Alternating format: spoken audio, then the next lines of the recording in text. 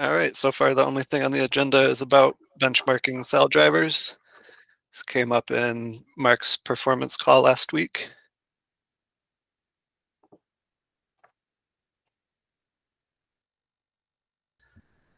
So essentially the idea is to use CBT in order to do comparisons between different zipper backends.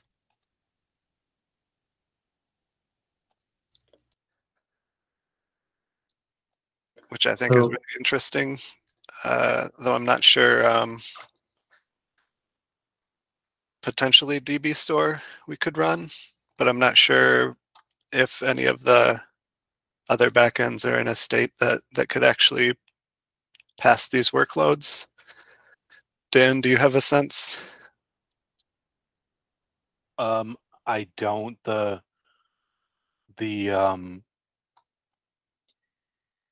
The motor might be that far along, but they're not targeting Maine, they're targeting Pacific. So Quincy rather. Or Quincy, sorry, Quincy, not Pacific. So yeah, I'm not entirely sure that all of that has been merged upstream yet. And I don't know how to run motor anyway. I don't know if you need special hardware for it even. Yeah, I was going to say, is that aren't motor and Deos proprietary? So motor has an upstream on GitHub. Oh. As far as I know, it's open source, but I don't know if it runs by itself or if it needs the Seagate hardware. I don't know about Deos. I haven't seen an upstream for that yet. I think Deos itself is all open source though, right? It could be. I don't know. I just haven't. I have actually seen the motor upstream. I have not seen the Deos upstream. So okay, yeah. As far as I'm aware, I think it's all open source. There may be some proprietary bits in there. I don't know, but it was we actually lost a grant to them back in the very early Ink Tank days. It was like $40 million, I think. That was through Lawrence Livermore and a couple other places. And I thought that was the whole purpose of it was to fund like an open source next generation Lustre replacement. So hopefully it still all is, but I guess I don't know.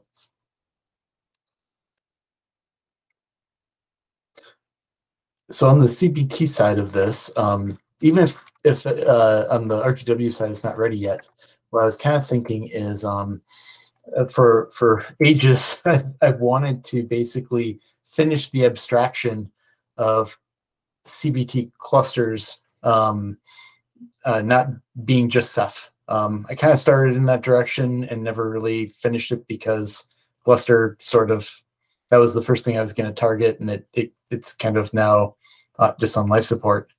But just being able to stand up Deos would maybe be the first step, and then from there, building out the kind of client endpoints in CBT to be able to do different things with it. And even if RGW isn't ready, we could start out with like IO 500 because I've wanted to get that integrated into CBT too.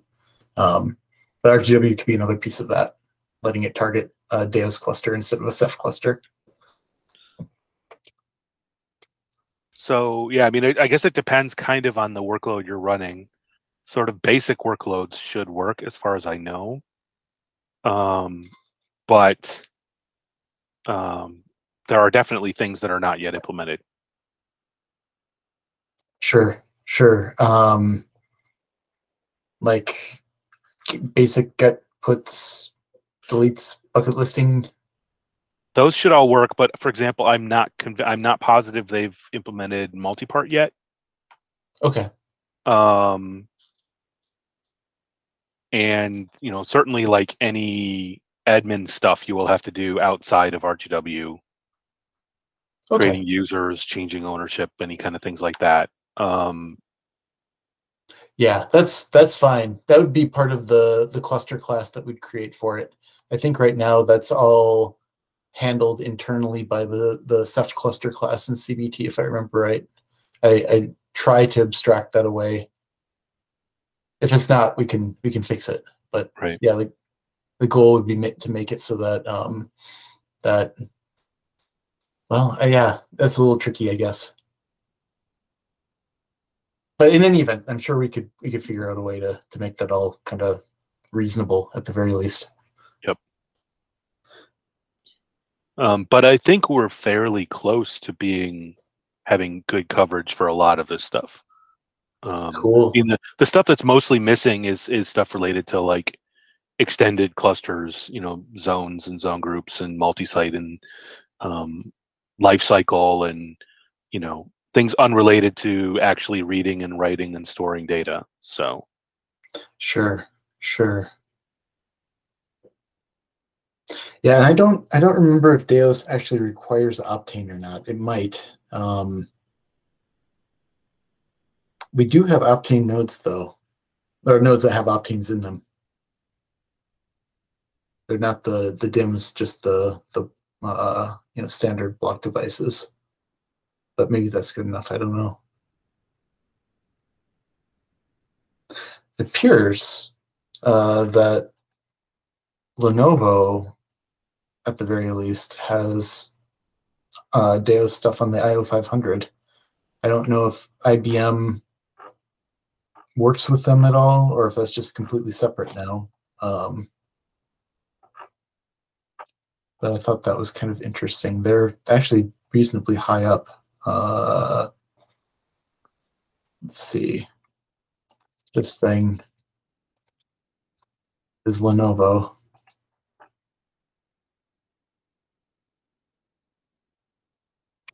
Apparently running SUSE.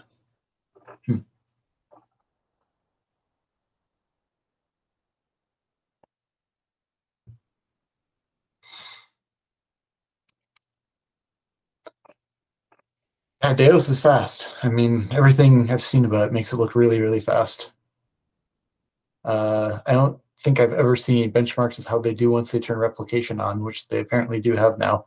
But in an unreplicated mode, it appears to be really, really quick.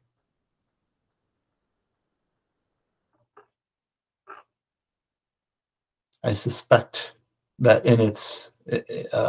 if you run it in one of the modes where it runs really fast, it'd probably be significantly faster than Ceph backends are. could be, yeah.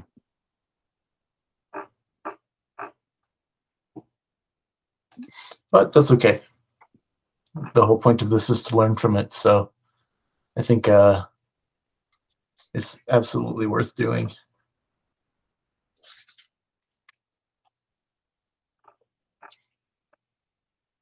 So who's testing this right now? Like who's working on it and actually getting it working?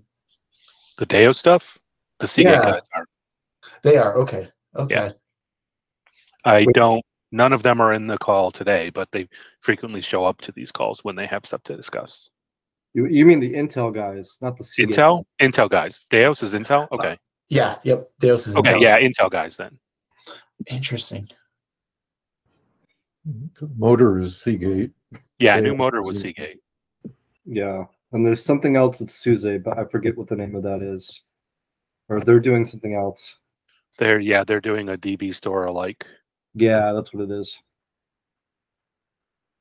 Okay. Was that part of the Rancher Labs thing? They had some kind of storage thing that they got through that. I don't remember what it was. This is a new thing as far as I can tell. Interesting.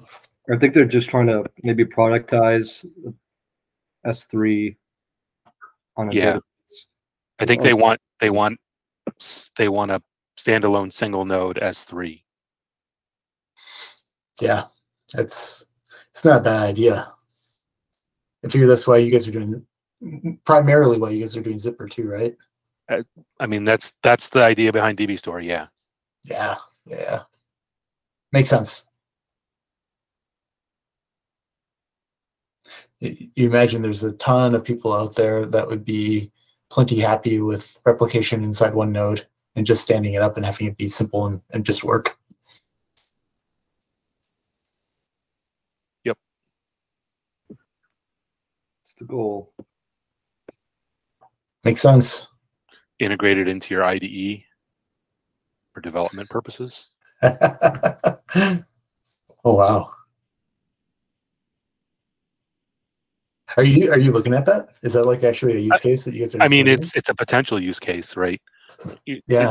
The idea is to scale down edge as far as possible. That's cool. You know, not quite into your car, but maybe close. Yeah. Into your We'll tank. be shocked at what's in our cars, so I don't think putting these in our cars is out of the question. Well, not out of the question, but I think the compute platforms in current vehicles are a bit lacking in that respect, even in a Tesla.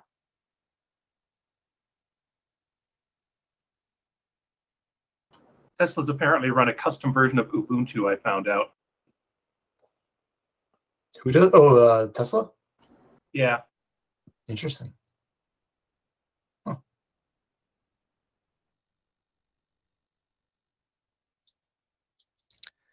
So looking back in the agenda, it turns out that the Deos backend was contributed by Seagate. That's what I thought. It was the same guys. Wait, really? Yeah, it's the same Interesting. guys who did the motor, did the Deos. Huh. That's really interesting. I wonder what Seagate's involvement in Deos is these days.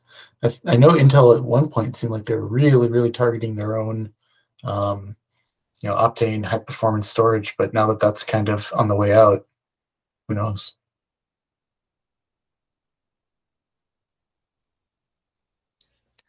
So yeah, I think we should collaborate with Seagate on CBT stuff for both their motor backend and the Deos one.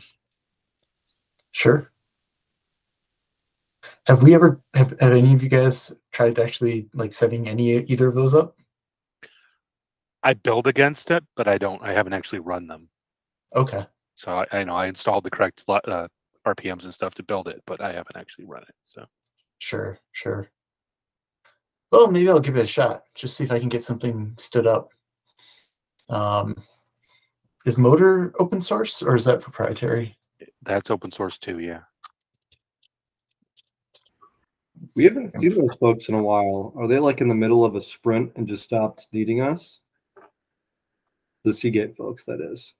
I think they're approaching a release, would be my guess. Oh, I occasionally get either accidentally or on purpose tagged on their PRs for their upstream stuff, and there's definitely a lot of stuff going on. So Is this the thing we're talking about? yes, that looks right. Okay.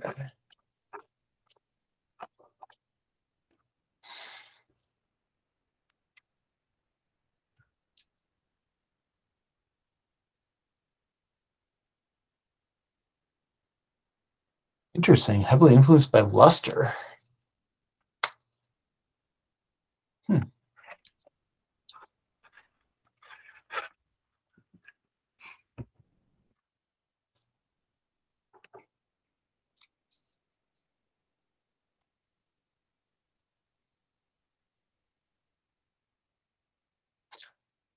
Do you guys know very much about how it differs from Ceph? Like what the main kind of selling points of this are?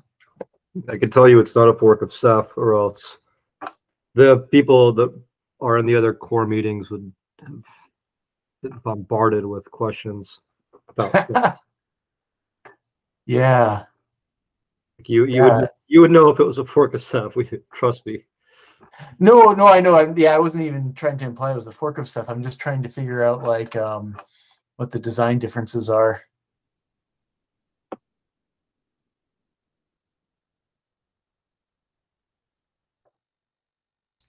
Right, especially if both are have some kind of Luster heritage. Yeah, I mean, from my perspective, I haven't kept up on Luster, but Luster is very kind of primitive compared to what Ceph or Deos or maybe what this thing does. So I'm curious kind of what influence they took from Luster, other than the fact that, it's distributed.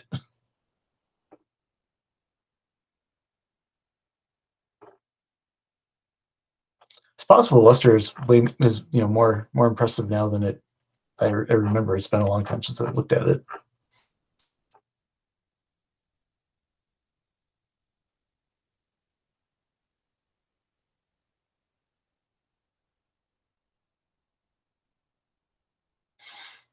Okay, so they kind of make the claim here that traditional file system properties are no longer desirable or achievable at mass capacity.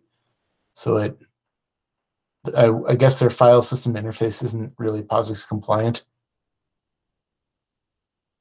They don't really get into details there, though.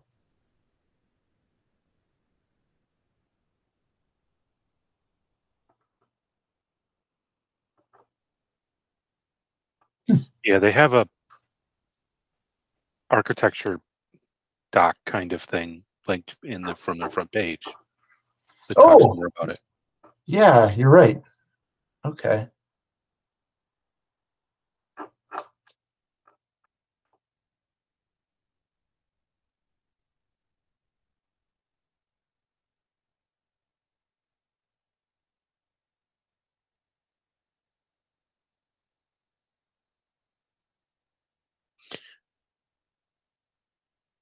It sounds like it's sort of more distributed than Ceph.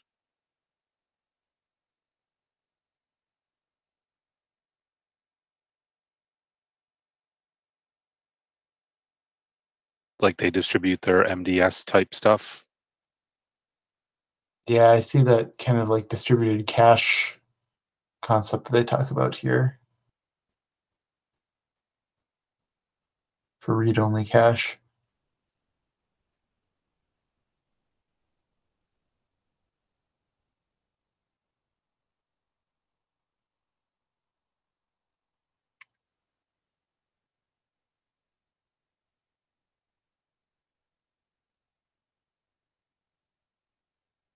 And then, yeah, if you make an operation request, you make it to the local node, and then that decides what to do.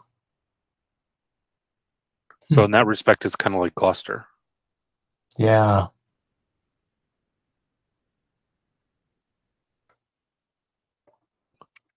There's a lot of text here. Yeah. Sorry, I don't mean to hijack your guys' meeting with like a discussion of some other random distributed storage system, but Oh, there's nothing else on the agenda, so. I had a quick question for Casey. What's up? Regarding perf counters cache stuff.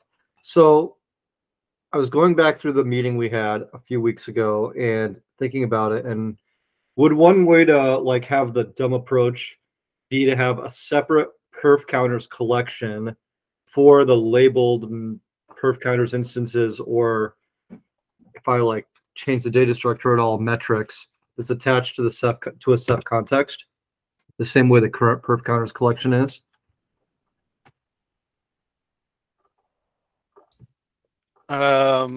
Right. I think that could be a way to do it, where the existing perf counters collection is just kind of the static version. Mm-hmm. If we want to do something more complicated with caching and LRU, then it might be a different class that kind of satisfies a similar interface for dumping to the admin socket. Mm-hmm. I think the critical piece there is just how we handle locking and concurrent updates while the dump stuff is happening. Okay.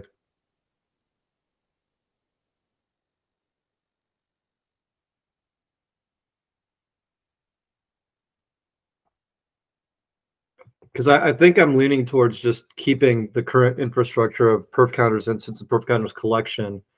I'm taking a look at the Prometheus CPP library to understand how they store their labeled counters in memory and see how the exporters processing them and if there should be some fusing work there and if it would be worth it or not. But no, I was just wondering what your take was on the dumb side of things. Yeah, I think you should be able to keep the perf counters collection part the same.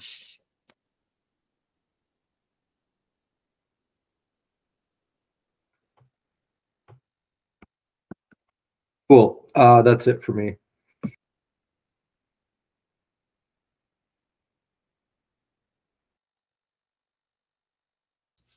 So, Mark, what do you think the next step should be here? Is this something that you want to take on, or should we connect you with the relevant folks from Seagate? Yeah, sure. I'd be happy to talk to him. I'm thinking my next step is probably to figure out how to actually install this stuff and make it run. That's maybe the way I did with the IO 500 was basically just start taking notes and try to form a procedure for how to deploy things and do things. The same thing with Lustre. Then from there we can try to figure out how to actually automate it in some fashion. Does that seem reasonable to you? I don't think there's any real requirement on you guys to do much other than keep making it work on your side. Yeah, great.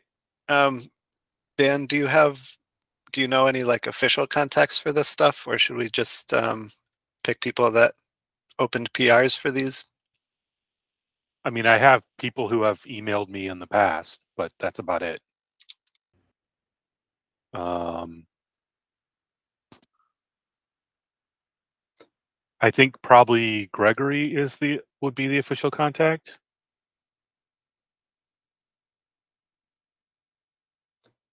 Gregory Turetsky. Yeah, that sounds right. I think he's the sort of leader of the team. Or at least he's always taken point in communications. All right, good. Could you share his email with Mark then? Sure. Cool. Yeah, and I'll just dig around in here and see if I can find any kind of docs on how they typically try to install this stuff. Like with Ceph, I may actually dig underneath their installers and see if there's a more low-level way to do it. Yeah. So, I mean, we have DB Store working well. We haven't really tried any performance stuff because we don't exactly expect SQLite to give great performance, especially in the parallelism. But that might potentially be an interesting target as like a cluster abstraction since it's deployed a little differently. And it should be pretty easy too. Sure.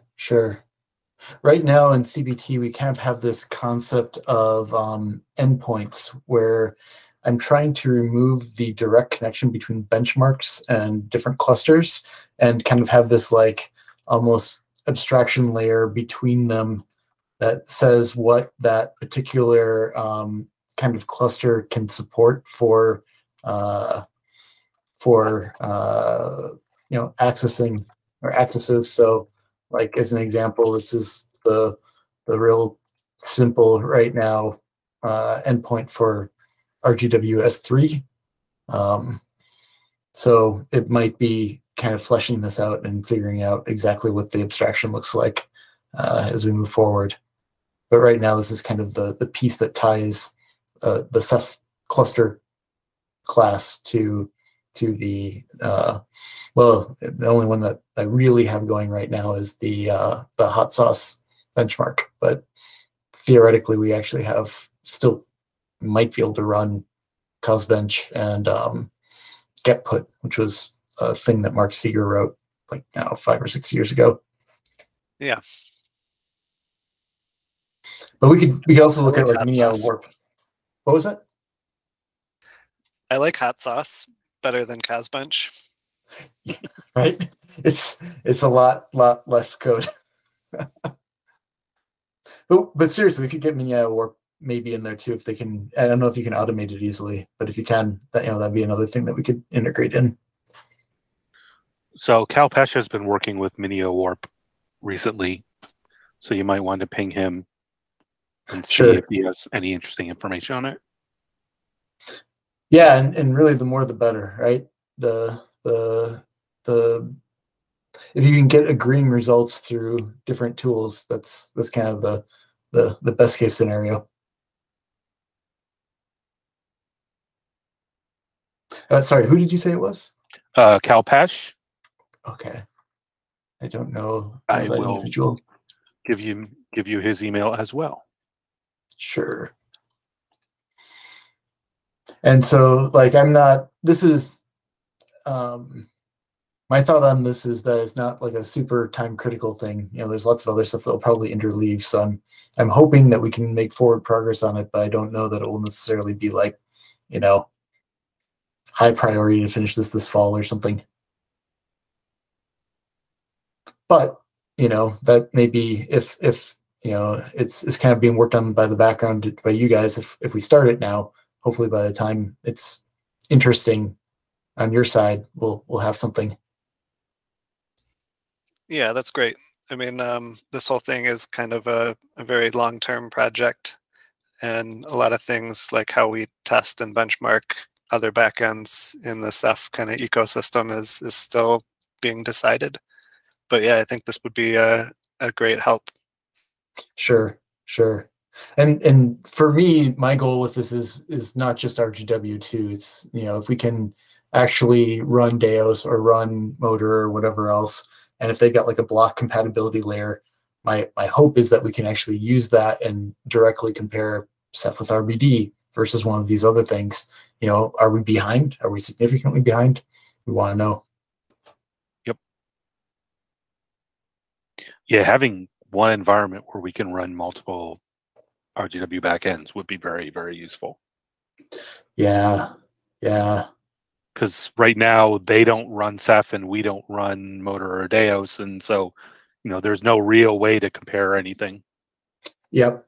So, And even like IO 500, that's kind of the goal with it, but everyone runs it so differently, like, you know, different numbers of clients and different setups and all of these other things that different hardware.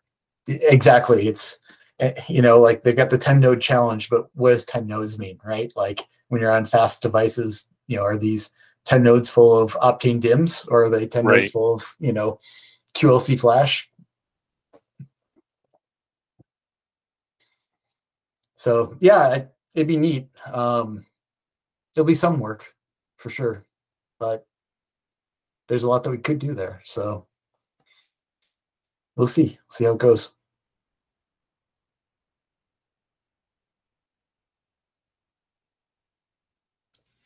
Cool. And next time that they do show up to the refactoring call, I'll be sure to re-raise it. Cool.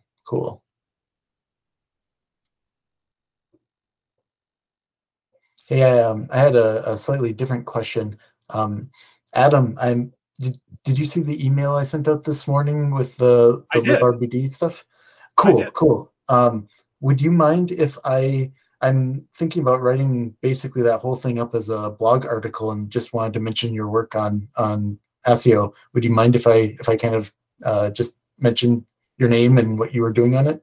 Oh, not at all. And your mail actually gives me hope that we will get better RGW performance too once we get ASIO into it. Yeah, you know, I didn't ever really look too closely at client performance changes after you merged that, but I don't think we've ever before gotten like 130,000 IOPS through just a single librd instance like that. It's looking like it's a pretty impressive improvement with that code. So kudos. This is related to NeoRados stuff. Yeah, I don't know if I put you on the email, Casey. I just included Adam and Matt, but I can add you too. Basically, IBM Acadia, they were seeing really, really poor QEMU KVM performance, and they were getting nervous. So earlier this week, I went through and actually wrote up instructions for like tying in librd and, you know, looking at different performance aspects of it, and we can do like 123,000 read IOPS through one QEMU KVM instance, which is not bad. That's awesome. Using librbd 1.12, which I don't remember what version that is. Is that Nautilus? Something like that. The max we were hitting was about 83.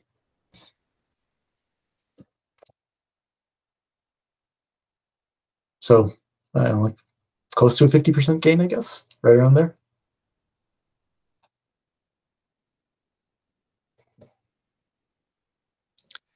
Nice. I think there's some more potential for deeper integration with ASIO, like all the way down to the messenger. But I think that would be a lot more complicated. Yeah, I saw some of the discussion that was happening on the original PR that Jason had made for utilizing SEO, and I saw some of that. That'd be really cool. Yeah, I don't look at client performance very much, unfortunately. I wish I did more, because this is big. Like it you know, it looks like it's been good for a while now, like almost 2 years, but you know, oh well. Yeah, and I'm glad that RBD has made use of it. RGW still hasn't been able to convert.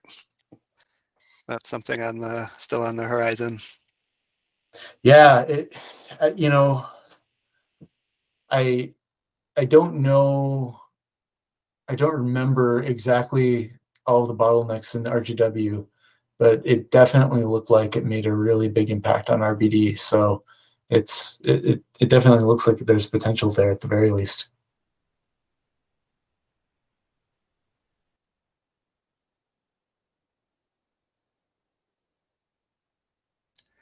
Yeah, hopefully once we get out from under this multi-site resharding stuff, we'll be able to tackle that. Is that still plaguing you guys? Multi-site resharding? Yeah, Unfortunately, yes. getting it to work is still... Yeah. It's complicated, for sure.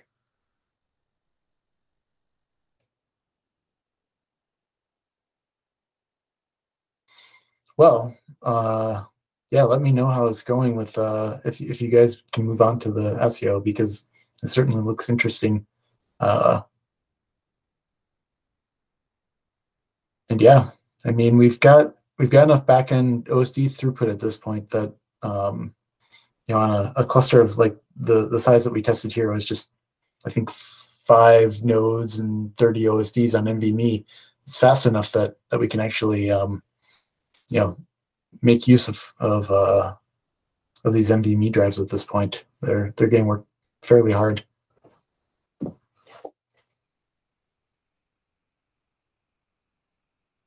So yeah, client side is definitely interesting right now in terms of what we can do to really, you know, make use of all of that backend throughput that we've got.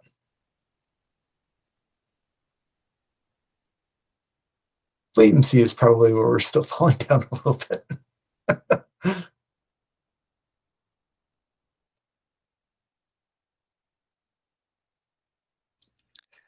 All right, well, anything else for the agenda? Don't want to keep folks too long.